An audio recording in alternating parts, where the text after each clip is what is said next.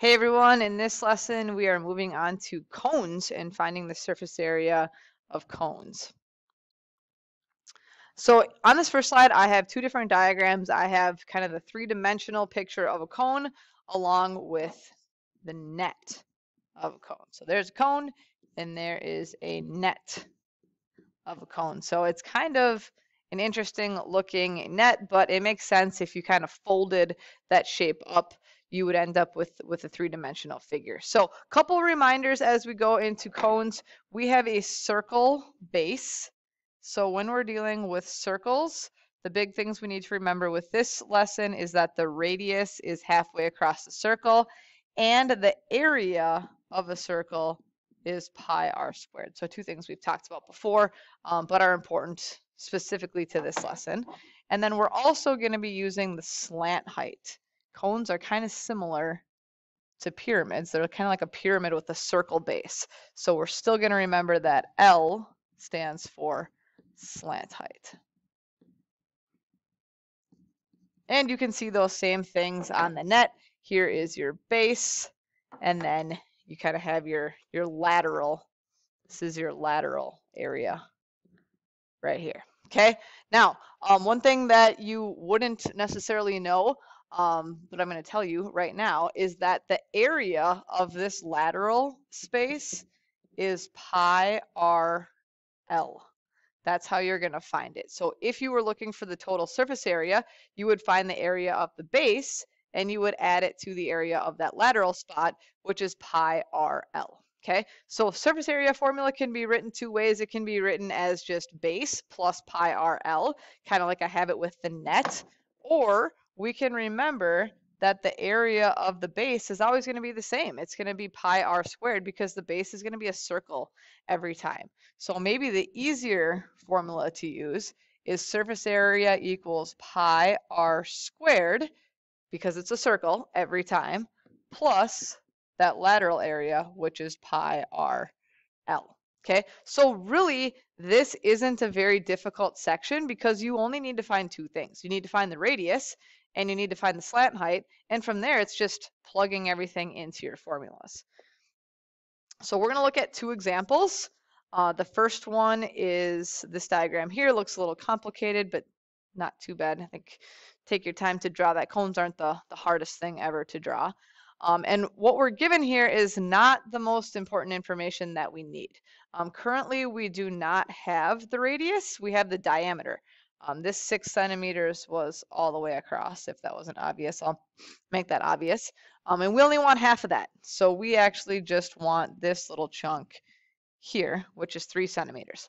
Okay. The other tricky thing is that we don't have the slant height. We don't have this guy out here. Okay.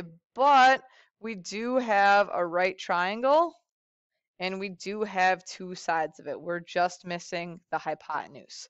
So when that's the case, we can always go back to our handy dandy Pythagorean theorem. In this one though, I think we've seen enough right triangles by now that we know that if we have legs of 3 and 4, that hypotenuse is going to be 5. It's called a Pythagorean triple. We've seen it a lot. If not, you could always really quick do 3 squared plus 4 squared equals L squared. And you're going to get 9 plus 16 is L squared, and you're going to get 25. And then take the square root, and you get 5 equals L. Okay. But if you already know that a special right triangle or a Pythagorean triple here is 3, 4, 5, you can skip all of this. This part would be optional if you already knew that third side. Now you're not always going to know it, but in this case, I think you probably do. Okay, so now I do think we have what we need. We found our slant height is 5, and we also know that our radius is 3.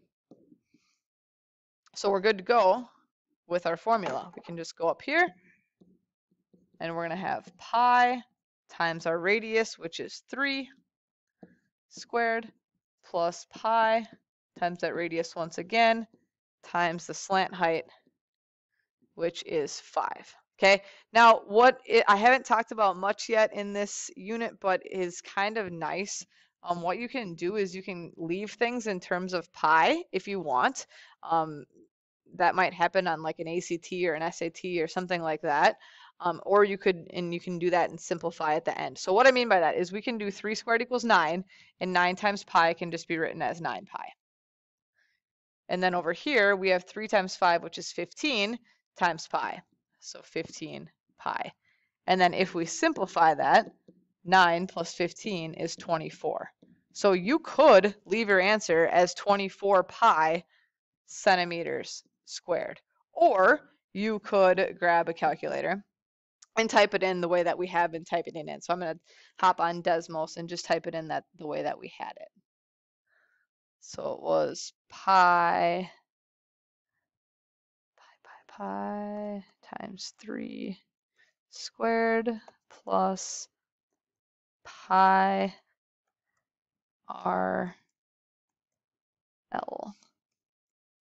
And you can see that that answer is exactly the same as if we had just done 24 pi. Okay, either one of those is fine. So if we're rounding to the nearest hundredth, we would go 75.39, but the next number is an 8, so we got to change our 39 to 40, so 75.40.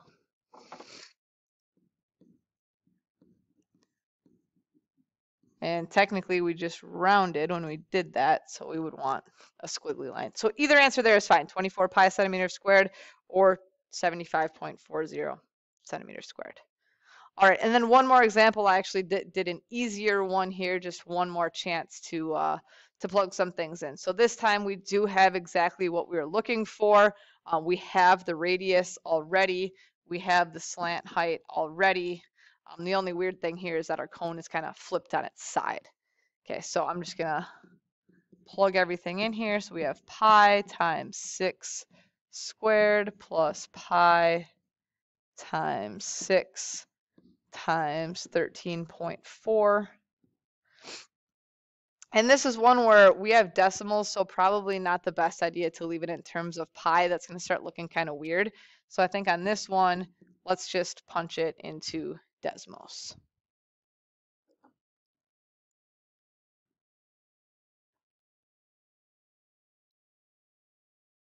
Plus pi times 6 times 13.4. And there we go, about 365.68.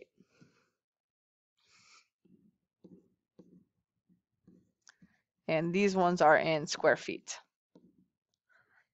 And that'll do it. Go ahead and complete the practice for 11.5.